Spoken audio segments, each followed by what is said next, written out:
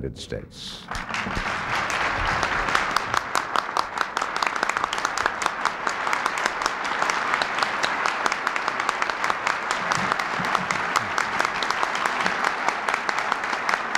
Thank you.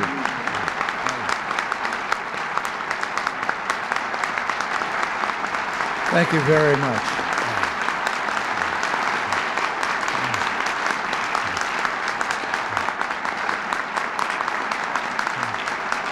Thank you.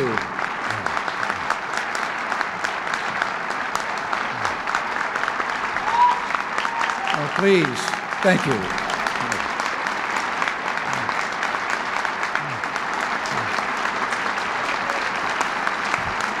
Thank you.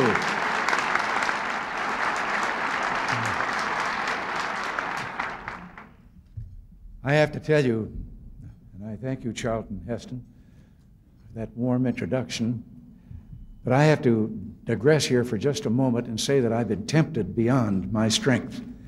First, the remarks of the parallel careers of Chuck and myself, but then the story that he told, and I have to match it. We still have much in common. A sunny spring day, I was walking down Fifth Avenue in New York, and from about 30 feet away, a man says, I know you. I see you all the... Well, he went on with all of that, and he started stalking me, coming toward me. Everybody else fell back and kind of just stood watching. He's fumbling in his pocket all the time. He gets to me, shoves a piece of paper and a pen out at me for an autograph, and says, Ray Milland. So I signed Ray Milland.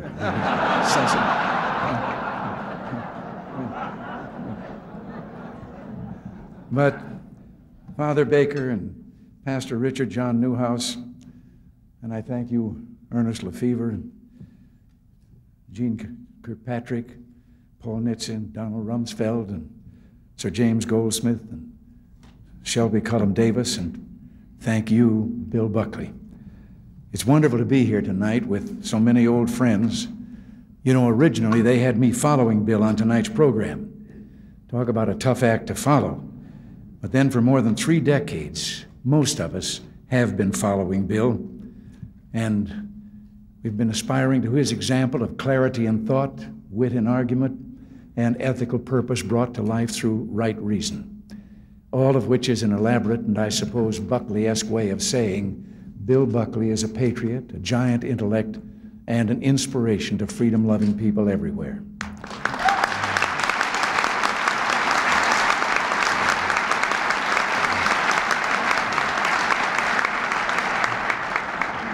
You know, I always appreciate the phone calls I get from Bill. I remember one just before Reykjavik. Mr. President, he said, would you indulge me in a timious moment of matutinal disquietude? And I said, hold the line, Bill, I think my scrambler's still on. Well, good grammar and proper usage, celestial navigation, peanut butter, conservatism, National Review. Bill Buckley is persuasive in making his enthusiasms the country's enthusiasms. And I wouldn't be at all surprised if in a few years the whole nation was sitting down in front of their television sets to watch Monday Night Yachting. And with those enthusiasms, Bill has made life for all of us a lot more fun. And he's done something else. He's changed the course of history. Beginning at a time when it was out of fashion to do so, he reaffirmed the enduring values of our civilization. I can't think of anyone whose life stands as a better example of what the Ethics and Public Policy Center itself stands for, or who is a more fitting recipient of this year's Shelby Cullum Davis Award.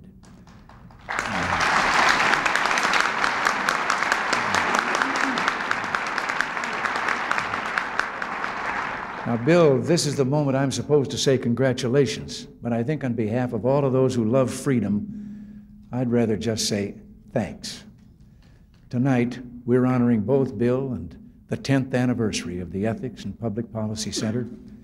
It seems hard to believe that it's been only 10 years since Ernest Lefevre sent out his prospectus for the center, a center that was to focus on the political and international issues of our time in what should have been an ordinary but was in fact a revolutionary way.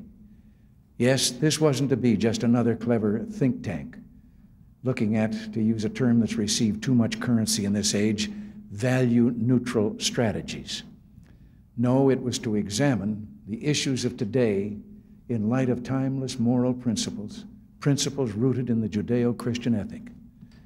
Richard Weaver once reminded us that ideas have consequences.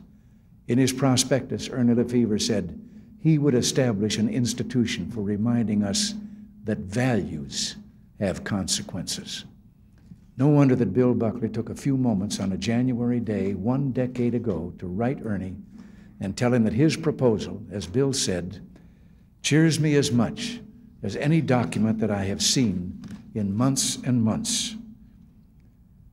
And no wonder that so many champions of freedom, like Shelby Cullum Davis, have come to support the center since.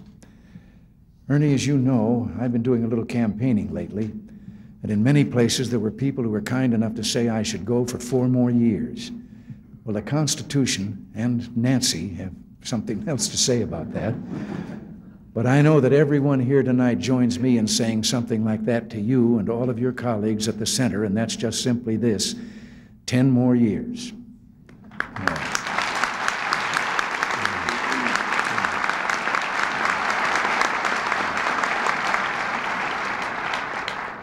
Today, not just America, but the world needs the center and its message that the central issue of our times, the question on which the future not just of our blessed nation, but of all mankind turns. Yes, the issue of ethics in public policy. And yes, the issue of our vision of man and the moral order. Yes, the issue of values. Here in the United States a few years back, it seemed that too many had lost all sight of that enduring truth.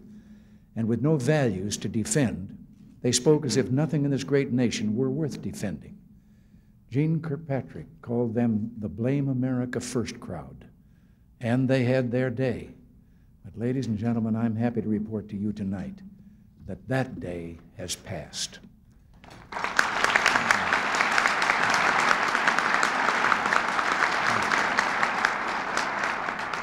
In the last 2 years, Congress, including the democratically controlled House of Representatives, has enacted aid to freedom fighters on 3 continents.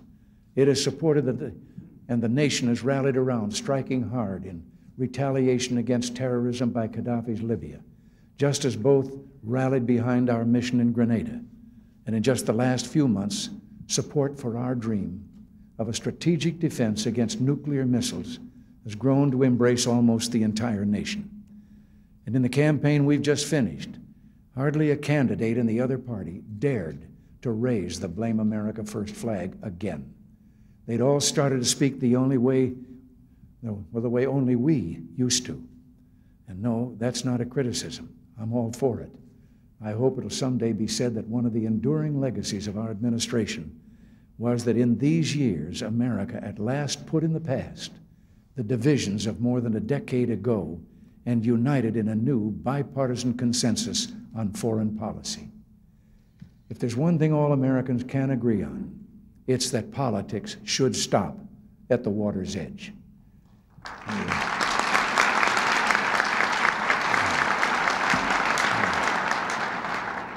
Like the old consensus, this new one is not based on political strategy or special interest, but on the common values that we all share as Americans and that all free people share.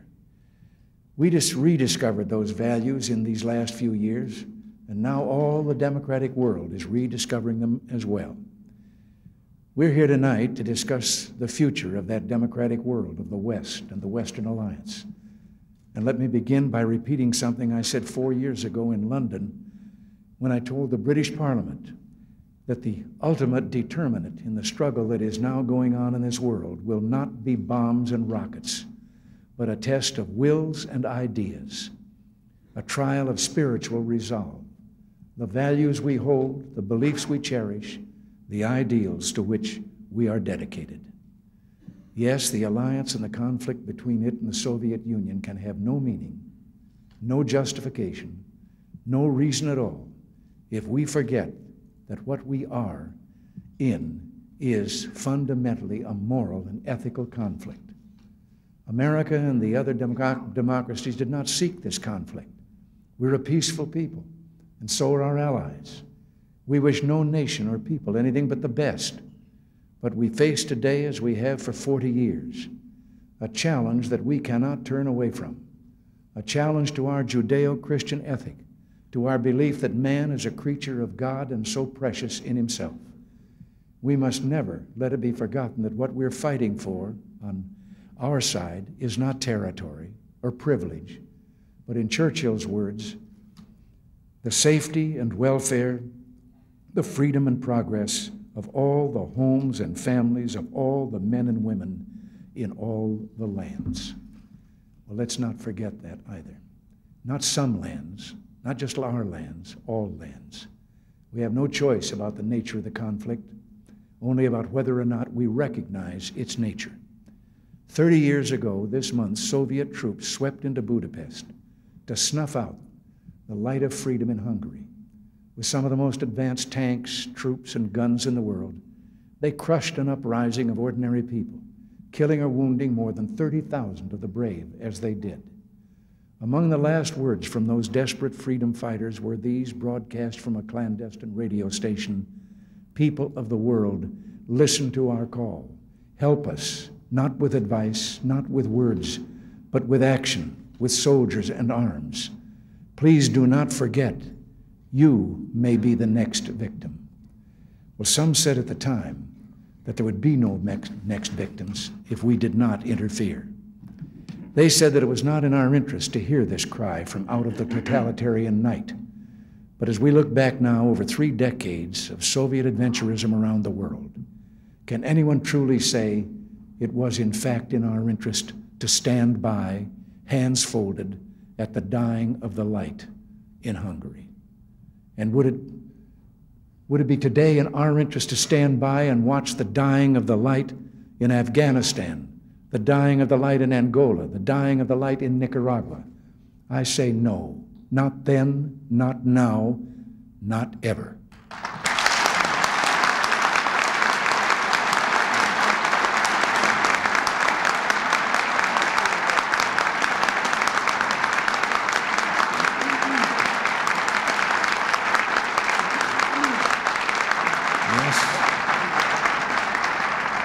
Yes, it is in our interest to stand with those who would take arms against the sea of darkness. It is in our interest to stand with those who would light even a candle in the night of oppression. It is in our interest, not simply because of what the Soviets are, but because of what we, the free peoples of the world, are. You know, I like to tell a story about a giant patriotic rally some years ago. It was in Madison Square Garden, New York City. America had gone to war, World War II. There had been many speakers and entertainers, and many of them declared that we would win the war because God was on our side. And then a young man of few words but much wisdom was introduced. Madison Square Garden was well known to him. He was Joe Louis, heavyweight champion of the world. But on this night, he was Private Joe Louis, United States Army. He stepped up to the microphone, spoke one simple line, and brought the crowd roaring to its feet. He said, "We will win because we're on God's side." Well, like that crowd so long ago, we Americans today are most united and most determined when we're standing for the values of freedom and dignity, not simply for ourselves, but for all who yearn to have them. When we're reaffirming those values that gave birth to our nation and to all democracies, when we're partners in extending the reach of freedom. In these last 6 years, from El Salvador to the Philippines to Grenada, we have once again become true to our heritage of helping to hold out freedom's hand. And in our talks with the Soviet Union, we have put aside the old, worn doctrine that relations between our countries have nothing to do with Soviet behavior throughout the world or with the Soviet treatment of its own peoples at home. We have said that greater respect for human rights in the Soviet Union is a fundamental condition of true peace between us, and that arms negotiations that reduce our arsenals but do nothing about the reasons they were built in the first place have little chance for lasting success. We have reaffirmed a rule as timeless as common sense. Nations do not have disagreements because they're armed. They are armed because they have disagreements. This reclaiming of old values is why America is more united today than in 2 decades. It is why we're seeing once again a bipartisan consensus emerge on foreign policy. It's why our alliance is stronger today than it's been in many years. And it's why you might notice that every now and then, Soviet leaders look nervously over their shoulders. You may remember that I had a little chat with Mr. Gorbachev a few weeks back. During it, he told me that when I talk about how we Americans look forward to the day when the world knows the blessings of liberty, he told me the Soviets take this as a kind of threat. And of course, there's really only one answer to that. It's no threat. We call it the American dream. And yes, we do think it's important. And yes, we do believe that someday it will belong to every man, woman, and child on earth. And let me say to you tonight, we must never let the need to talk with the Soviets lead us to forget that dream or our duty to it. And we must never have a reason for meeting the Soviet challenge, but also our great advantage. In getting ready for my meetings with Mr. Gorbachev, I asked many experts what role communist ideology plays in the Soviet Union today. Some told me it's irrelevant because nobody believes it anymore. After all, it failed to produce not only freedom, but also food. Others told me that though no one believes it, everyone accepts it because now, after almost 70 years, no one knows any better or has a choice, and everyone knows who has the guns. Still others said that whatever people think of it, it's put the Soviets in an ideological bind that will thwart their participation in the technological revolution that, with America in the lead, is now sweeping the world. Well, that revolution is really a revolution of hope that will launch the West into a new age of productivity, prosperity, and growth, an age as far advanced over our own as the industrial age was over the pre-industrial, an age in which statism and totalitarianism are left forever behind. And that's why it's so important for all of us here tonight to remember that this revolution of hope, this new position of strength for the West, is the backdrop for the talks that we've been having with the Soviets. And that's why we believe that we made more progress in our meeting in Iceland in 2 days than our negotiators in Geneva made in the last 2 years. Well, all of our proposals are still on the table, and we see no reason that our negotiating team shouldn't pick up where we left off. The Soviets have sent signals that they maybe believe this too. Well, this past weekend, as you know, I met with Prime Minister Thatcher. We agreed on priorities for arms reduction talks, 50% reductions in strategic offensive weapons, sweeping reductions in intermediate range missiles, a ban on chemical weapons, addressing conventional force imbalances. America will go into those talks with the support of our allies, and I hope the support of Congress as well. This should be a pillar of our new bipartisan consensus. We will not give away in Washington what we're negotiating over in Geneva. The hopes of too many ride with us to do that. My friends, it's written that 3 things abide: faith, hope, and love. Faith, hope, and love are lamps that illuminate our civilization. And may I say that I believe that their light, particularly the light of hope, is the greatest gift we can offer to those who live in the darkness of oppression. When we give aid to freedom fighters around the world, we give hope to the oppressed, and we say that people, not iron laws, shape history. When we say that arms reduction and human rights must be talked about together, we give hope to the oppressed that freedom is still a living dream. And yes, when we keep our pledge to go forward with research on our strategic defense against nuclear missiles, we give hope to all the world that even the night of nuclear terror may someday pass from this earth. But most of all, when we proclaim our faith in God and the dignity of man, our love of freedom and our fidelity to our Judeo-Christian values, when we do all this, we give hope to every freedom-loving soul that truth is strong and that the hollow shell of totalitarianism may one day crack and let its people go. Amen.